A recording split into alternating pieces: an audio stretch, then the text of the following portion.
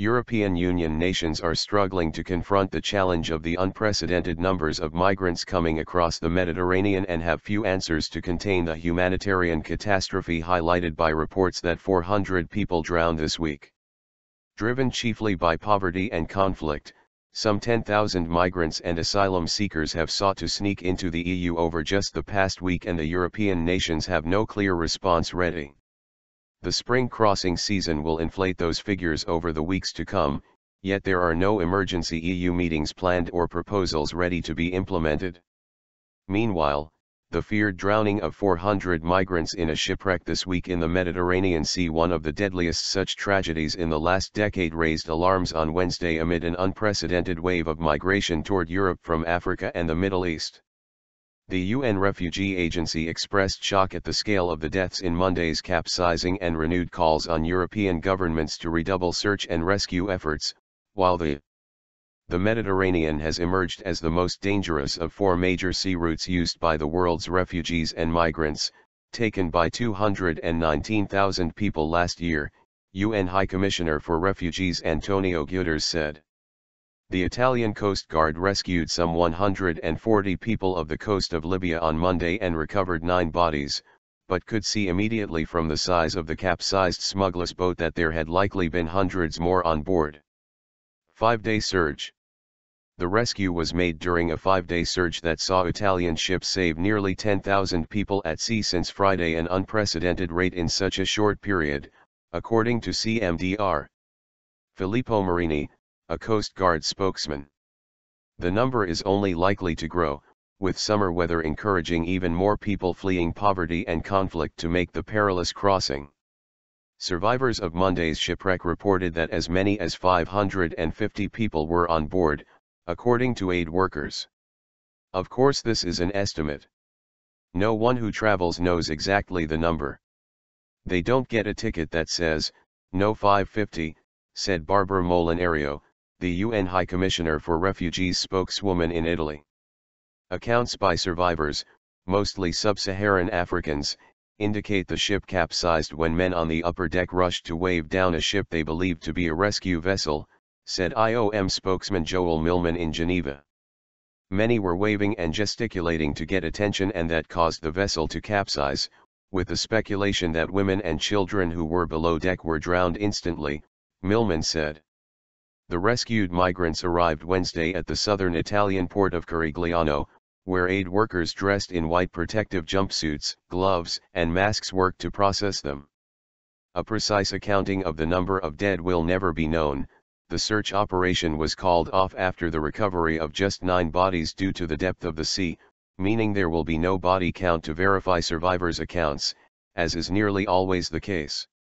For all of these things, we rely on the consistency of the reports we get, but we know these people have been traumatized and through terrible things, Millman said.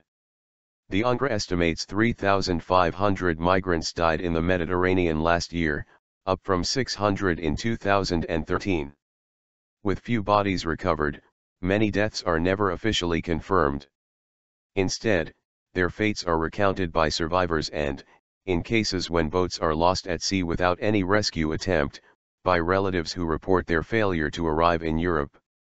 So far this year, the number of dead or missing at sea is 900, according to the UNRWA, compared with just 17 over the same time last year.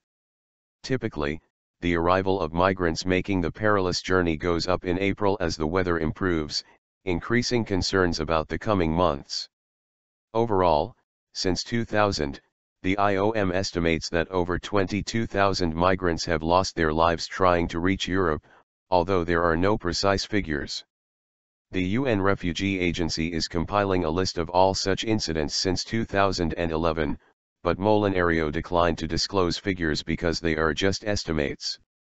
She cited a boat with 250 people that departed North Africa in June 2013, according to relative reports, and never arrived in Italy, and the appearance on Libyan shores last August of 15 bodies that led to a search effort that recovered a total of 60 bodies that otherwise would have gone uncounted. We take it very seriously if various families call in with the same information. My relatives were on the boat with 300 people. When we get 10 or 15 calls with the same data, there is no reason we shouldn't believe a boat departed on that day, Molinaro said. Far less common are shipwrecks near shore, like the one near Lampedusa on October 3, 2013, when divers recovered more than 360 bodies. About a week later another boat sank off Malta, with about 200 dead, most never recovered. Lampedusa caught the world's attention because it was the first time it was possible to recover that many bodies, and the reason for that is it happened a few miles from the coast and the water was shallow enough for a recovery operation to occur, Molinaro said.